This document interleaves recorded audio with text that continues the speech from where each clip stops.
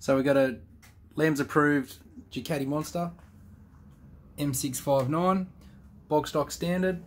I'm just going to rev it up on the dyno, see what it makes. Then we're going to de-restrict it for racing purposes only and see what the go is, how much horsepower we gain. Here we go.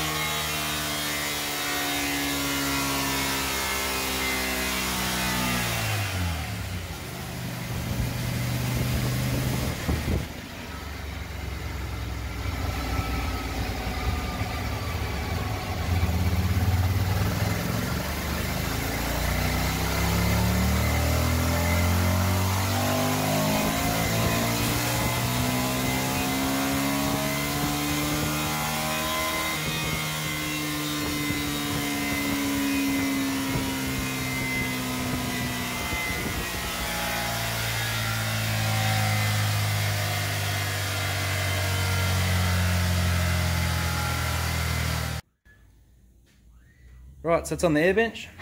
We're going to remove the restrictor, which is in here. Firstly, you remove both of the cooling shrouds, one from each side. Remove the horn. Unbolt and lower the oil cooler down. Remove this frame rail. If you remove these panels, you can access the bike a lot easier to get to the hidden airbox screws. Remove all the screws and the cover will come off and the throttle body is in here. There's the throttle body, throttle cable, spring, velocity stack. Just got to find that restrictor. You need to remove this throttle spring, lifting it and taking it off to the side. There's the throttle restrictor, the part with the red cross on it. Closed. Full throttle. That's the restrictor it's hitting. You need to disconnect this connector and the throttle sensor at the back. I've rotated the throttle body around, grab the cable, roll it out. Okay, bit tricky with one hand, but basically you pop him out. Push the little spring tab in at the back.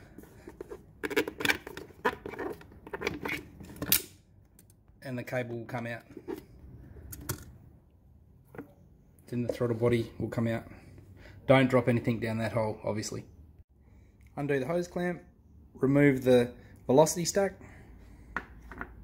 Okay, so tapping on the outer edge of this bolt like this, you'll be able to drive the bolt around and it'll come out. So there's the bolt, there's the restrictor, and just make sure that you get the little nut that falls out the back of it, because you don't want that dropping in your engine. See that little guy there? So make sure you get that fella. So these three pieces need to come out. Bolt, nut, restrictor. So then the throttle butterfly will open to full.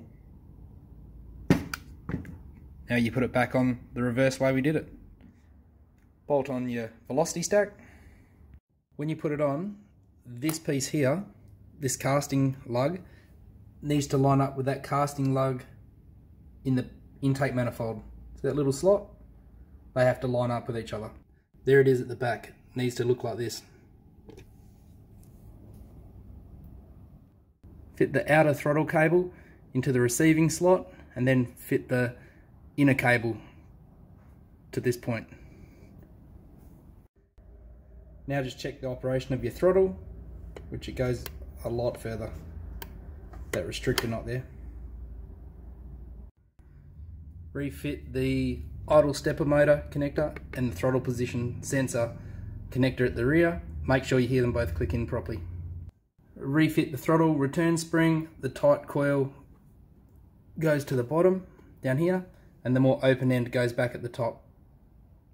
So once you've done up the lower clamp, the velocity stack up the top's tight, the two connectors are tight, the throttle cable's in and the spring is on correctly, the throttle should open and close perfect, and then you put the air filter box back on.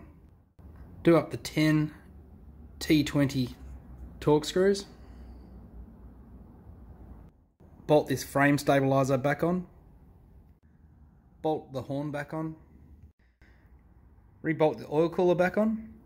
And fit the airbox drain with the rubber tyres back to where it once was, back here. Refit the 3 bolts that hold this panel on, then fit your plastic frame cover.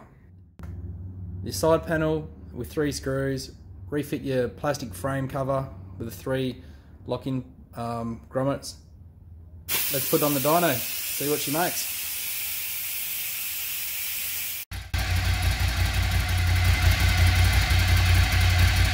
Okay, I'll put it back up on the dyno.